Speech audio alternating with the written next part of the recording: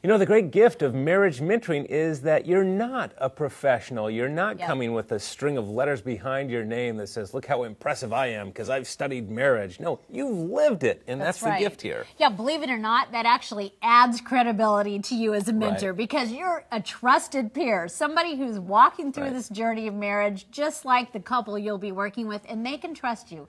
They know you'll understand their struggles, and they'll feel safe in your presence. Yeah, so don't get hung up on feeling like I got to go out and read every marriage book that's ever been written, or I got to go take special workshops. No. Or even that you have to have a perfect marriage. Right. Exactly. I mean, you have to be committed, you have to enjoy one another, but the truth is, if you're just going to share what you've learned through the process, what you wish you'd known, from your mistakes, things you've learned, and what you did well and what's worked, that's exactly what a couple needs. Now, do you need training? Of course. And, that's why we've put together the resource on the 10 essential skills you'll need to be an effective marriage mentor. Yeah, and the training's really to lower your anxiety and protect you from moments where you think, oh, no, I don't know what to say here or something. Absolutely.